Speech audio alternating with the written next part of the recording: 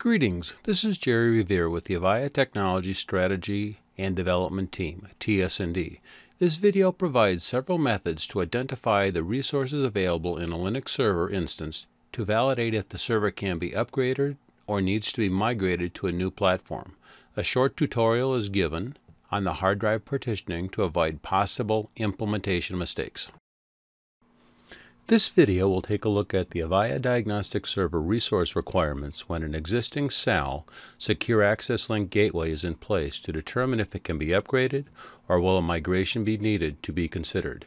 It is very important to ask more than the question of how much free hard disk space do you have available on your SAL gateway. This video should make the reason very clear. Please note that this is one of the series of Avaya Mentor videos on the Avaya Diagnostic Server, Release 2.0. There are three main items that are considered resources that need to be considered, those being RAM, memory, CPU cores, and hard disk space and its partitioning. We will look at the output of a few Linux commands that will provide the data needed to make the upgrade or migration determination apparent. I will also demonstrate where it has been noted in several trials that the Red Hat installer can lead you astray for a proper ADS Linux installation. The table shows the minimum and strongly recommended configurations for RAM, CPU, and hard drive space allocation. Much of this video will focus on the hard disk and hard disk partitioning. Looking at the right columns of the table, the directories of /opt and /var in the single partition configuration are both under the / or root partition. The rightmost columns of the table show two things that need to be noted. Looking at the different partitions column, the /opt directory is a subdirectory of the /partition, and the /var noted there is a separately mounted partition. The first portion of this video will look at a server that has about 260 gigabyte of hard drive, and of that disk, 243 of it is free, but the ADS SLAmon application would not install. I have entered the Linux command of df-h to have the hard drive configuration displayed. The -h option produces the output in a human-readable format in gigabytes. As you can see, the area called out there appears to be 41 gigabytes plus 202 gig of disk space, which total together is about 20 gig more than what ADS 2.0 needs. Or is it? The upper rectangle is showing the /partition with 41 gig of free hard drive space, and the lower rectangle is displaying the /home partition. The /home partition was not mentioned in the table previously shown, and that 202 gig of free space will not be used to install the SLAmon application. There will be enough space to upgrade the SAL gateway to 2.3. However, if SLAmon is desired, the migration route would need to be followed, or install SLAmon on a separate server, with SAL being installed on the server that we're looking at. We'll now look at how this could happen during the Linux install and how to overcome this for new installs that might be made. What we are looking at here is a portion of the Red Hat Linux installer. I have clicked the checkbox that allows the installer to open the partition configuration tool. Going into that tool, you see an output similar to the df-h that was previously seen. What is being pointed out is that the installer has the pre-configured /home partition to have about 250 gig of the total 300 gig as shown in the lower line describing the physical volume. This Red Hat default configuration would be very normal for a standard server installation, as the user directories would be provisioned in the /home partition. However, ADS needs a different partition arrangement. What I'm about to show you now are the two ways to use that disk space so ADS 2.0 could be installed successfully. If this was a new server install, unfortunately this will not do anything for the current SAL server. If the migration to a new Linux server is to be done, this next section should eliminate a mistake and to allow for a smooth ADS install and migration of the original SAL data to the new server. The first step is to delete the /home partition so you have that hard drive space to work with. I have selected the partition and pressed the delete button. Addressing the confirmation dialog, the space is available now for reassignment. Note this free space highlighted. Selecting the volume group label of VG_test_ADS and pressing the Create button opens a Create dialog where I have selected the LVM Logical Volume Radio button. Pressing the Create button opens a dialog to create a new logical volume. I have selected a mount point of /var, which will create the separately mounted volume noted earlier. Renaming it to LV_var so it will be easier to reference, I have accepted the total space available and pressed OK. Highlighted now is the reassigned hard drive space, and the server will have a separately mounted /var partition if I were to complete the installation in the manner just shown. Instead of completing the install, I have deleted the logical volume just configured to show the other acceptable method for an ADS install.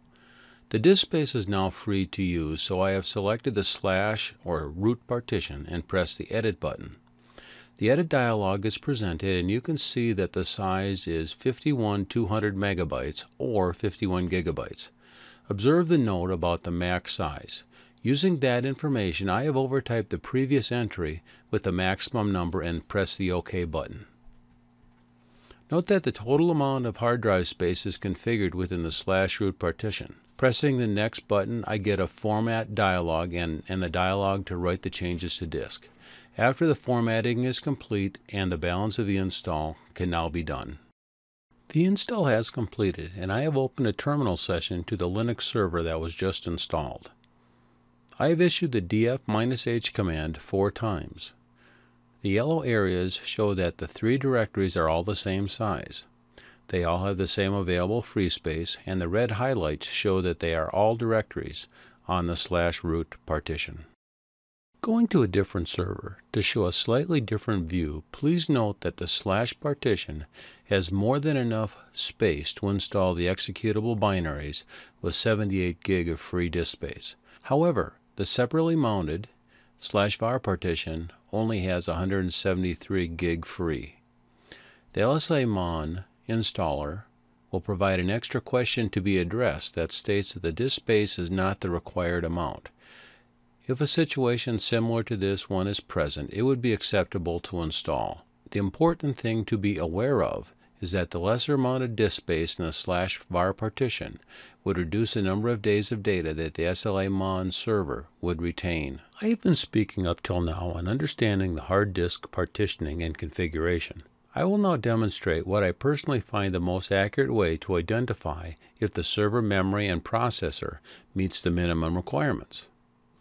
Going back to the CLI of the first server we looked at, I will demonstrate 3 commands that will provide the number of processor cores, the processor clock frequency, and the amount of memory installed on the platform. The commands I am showing are in every Red Hat and CentOS Linux implementation. Those are the only versions of Linux that are supported by ADS 2.0. In the Linux CLI, the first command string is cat/proc/cpu-info, and pressing enter on this server you will receive 8 pages of output. Not to worry, however, as I will point out the data of interest. The pages scroll by very fast, but the processor frequency is displayed on each of the pages. Assuming for a minute that the server has only one processor, the highlighted line tells us the processor is an Intel Xeon 2.27 GHz processor. To determine how many processor cores are available, you will use a modified version of the last command with the addition of /grep looking for a specific set of text. That text being the word processor, highlighted on the screen as a complete command, plus is the output showing that there are 8 processor cores labeled 0 through 7. The last command to identify the amount of available memory in the server is cat/proc/meminfo. The command produces a page of output, so you need to scroll back up the screen to the first line of that output. The output is displayed in kilobytes. Moving your decimal point to the left, you can see that the server we're looking at has 12 gigabytes of available RAM. If you were to calculate the 12 gigabytes into kilobytes, you will see that this number shown is about 8 megabytes short of the 12 gigabyte total. That memory shortage is for a few reserved bytes and the kernel binary code. The number is roughly right to determine the installed memory in the system. There's one other command that could be run to identify the amount of available memory, and that is the command called free.